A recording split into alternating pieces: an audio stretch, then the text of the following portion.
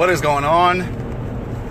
Want to make sure you could hear me and see me. Give me a quick thumbs up. Let me know where you're watching this from. I'm actually in Philly to do a seminar, so I'm excited to get away for the weekend. But let me know where you're watching this from, part of the world, and let me know if you can hear me clearly. The Wi-Fi in my car is not ideal, but give me a quick thumbs up if you could hear my voice nice and clear. And let me know where you're watching this from real quick. Awesome. So, I just had a great conversation with a friend of mine about a concern that a lot of people have. And I want to get into what I told him and perhaps what I can share with you. So let me know where you're at. Age, sex, location, please. I'm in Philadelphia in the United States doing a seminar this weekend. Excited to get away and connect with some really cool people. Thank you, Jared, for confirming, nice and clear. So, I just had a great convo with a friend of mine. He's going through a rough patch in his life. Essentially, he's going through a breakup. And because of the breakup, he's not doing that well with the rest of his life. You know, when you're down in the dumps, you're dealing with something traumatic, it's like your business, your fitness, your own personal well-being is kind of put on the side. And he's not really marketing himself, growing, promoting himself, and he's really down in the dumps. And I said to him, like, it doesn't matter like how slowly you go. You could take some time off. You could work on your trauma. Soon you'll get back on track. So we have a tendency to think that people are so concerned about our lives.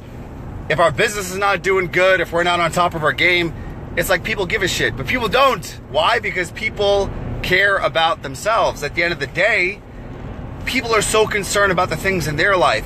How much money they're making, how much money they're losing, if their business is moving forward, going backwards, if they're not on top of their game. And that's the whole thing. Like, you could take time off. You could take a break. You could slow down. But as long as you don't stop, it doesn't matter. It doesn't matter where you are in your life. You could be on top of the mountain or the bottom of the valley. That's exactly where you need to be. And I want to get your thoughts on that too. And what advice I should give to my friend who's going through a breakup and is not at the top of his game.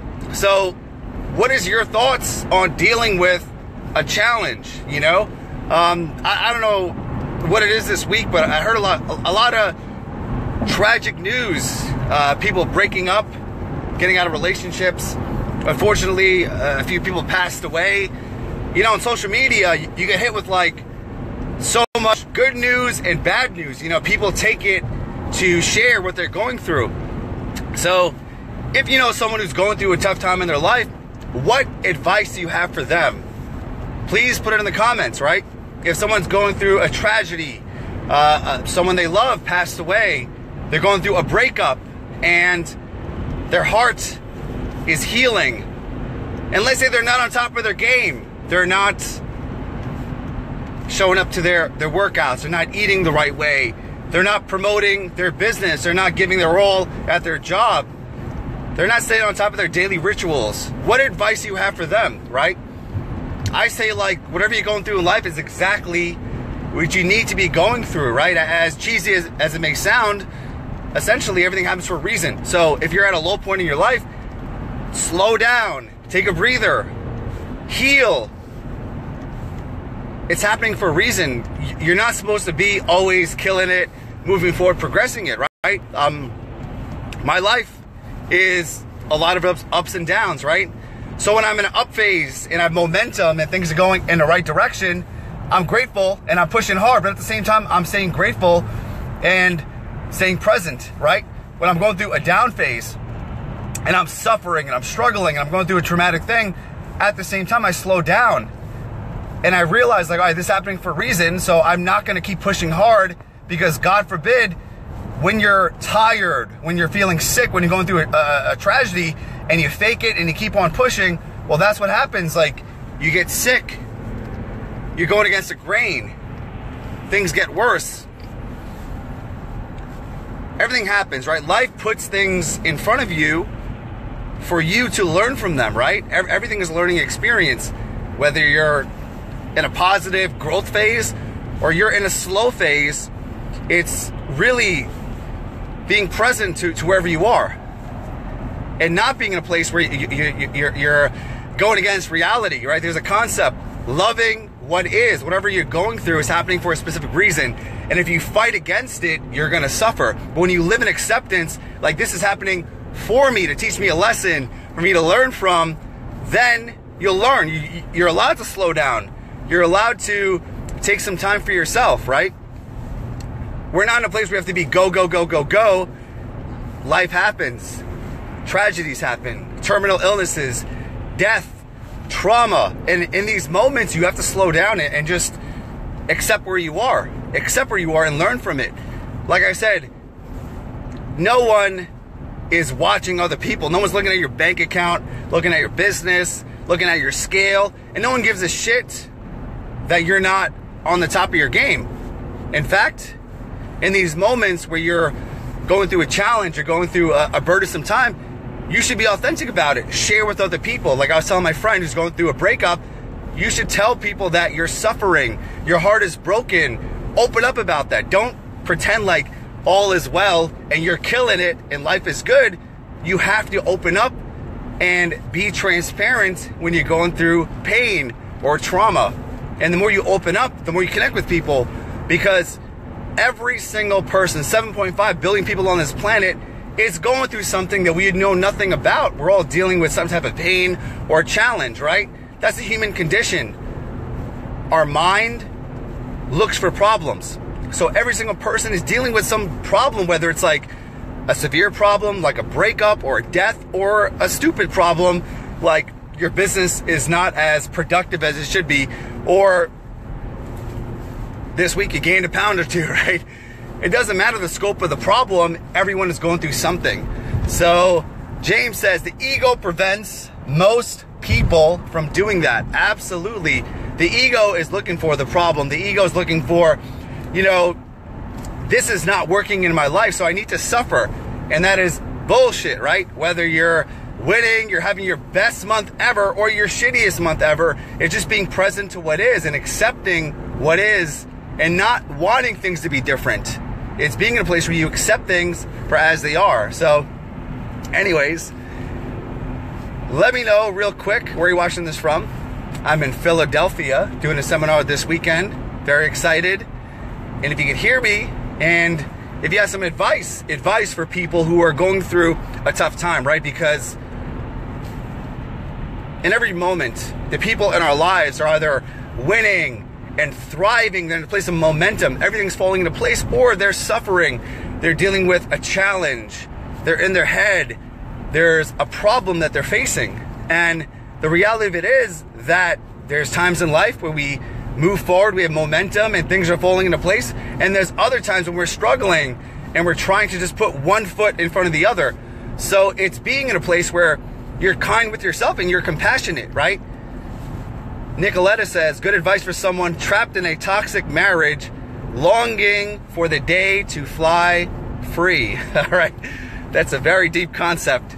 I'm a single man, and I would not want to give anyone marriage advice because I have no idea what to say about that. But in reality, seems like the answer is already in front of you.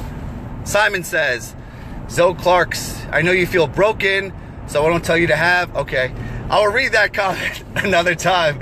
That's very deep. My man Simon Bowen from Australia, wise dude, wise man. I'm gonna read that later on. Very profound. I read a part of it. And Yakalis from Miami, how you doing? She talks about being in a place of acceptance, right? I think in life when you have expectations, you suffer, right? You wake up one morning and you're sick as a dog. So you have two choices: to accept being sick and tired and not being at your best in health, or bitching and moaning saying, why am I sick? Why am I just feeling like crap right now? I have so much I have to do. I can't deal with this right now. Well, guess what? Life is giving you that beautiful gift of being sick and it's your opportunity to slow down and take some time, right? I was reading this great book, and it was about the importance of rest and sleep in this world where we're just inundated with so many things competing for our attention. We fail to sleep, we fail to rest, take naps, and meditate. And the body gives you signs, right? Some people, it's like a badge of honor. I only slept 3 hours. I'm so productive. Team no sleep, all that crap. Well, I'm all about sleep. I'm all about team naps. In fact, I take 2 naps a day because I know the importance of slowing down. In the past, when I used to go, I used to get sick. I used to get stressed out and have anxiety. Now, I rest. I take 2 naps at noon, at 6 o'clock, and I'm well rested. My mind is clear. My body's adjusted. I'm dealing with a problem. What do? I take a nap. In 20 minutes, the problem goes away. It ain't that serious, right? So it's all about slowing down and not ever being in a place where you have to live up to an expectation. Your own acceptance of what is the greatest gift you could give yourself. Accepting things as if you had chosen them, embracing them with open arms. I'm going to leave off with Jared's line. Jared says, perception is reality. If you look at things, if you change the way you look at things, the things you look at change. Wayne Dyer, RIP, wise man, powerful quote. That's a great line. I think about that all the time. Life is perception. Perception is everything, right?